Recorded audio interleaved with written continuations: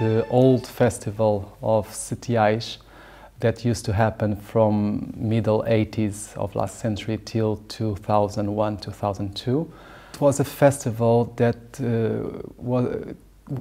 that many companies would come and dance a large repertoire from the classical works till the more contemporary works, and the audience absolutely loved. And there are still many people that were missing that kind of relation between open air, between heritage, architecture, landscape, and also ballet and dance. So when we contacted Tivoli, they took the opportunity because in September last year it was their 65th anniversary as an hotel here in Seteais, and they decided to organize a little event to see if we could find funds and will to recreate and to restart the ballet festival in Seteais, and therefore the City Hall of Sintra, who organized the music festival that never stopped happening,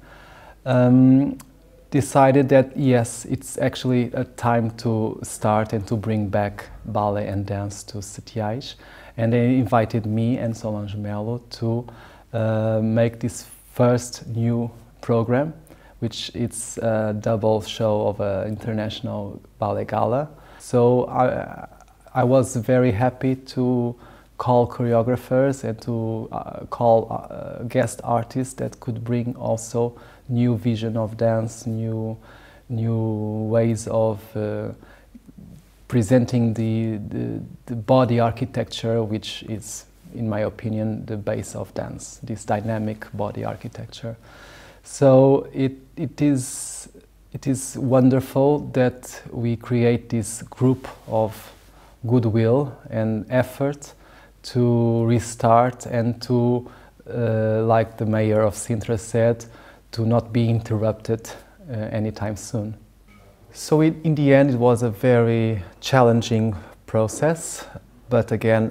dancer's life is a permanent challenge. So, and a successful dancer, in my opinion, is always someone that is prepared to accept challenges, to solve any unexpected situation.